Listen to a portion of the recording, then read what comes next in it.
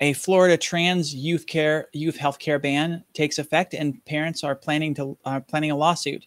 Meanwhile, in Florida, as we're talking about, lawmakers are considering legislation that would create a ban even stricter than the one adopted by medical boards. Florida medical regulators' rule banning most gender-affirming care for transgender youth took effect Thursday, and a lawsuit is being filed against it, while legislators are considering a bill that would make the situation for trans youth and healthcare providers even worse.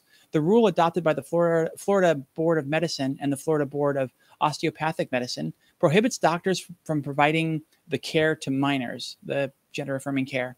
This includes puberty blockers and hormone therapy, as well as surgery. Genital surgery is not recommended for minors anyway. It was never part of the recommendation or part of the practice for gender-affirming care in the state, but still they've written it in there to make sure, I guess, to make the ban and the demonization of trans people and doctors providing care for them complete. The Osteopathic Board initially adopted an exception allowing gender-affirming treatments for minors in clinical trials, but in February, as we reported here on the Transverse, it scrapped that, bringing the two boards into agreement. Young people already on puberty blockers or hormones can continue taking them, but no minor can initiate this treatment going forward. Violation of this rule can bring fines and or loss of medical license. So, this is the same thing we've been talking about, and it's terrible to see them.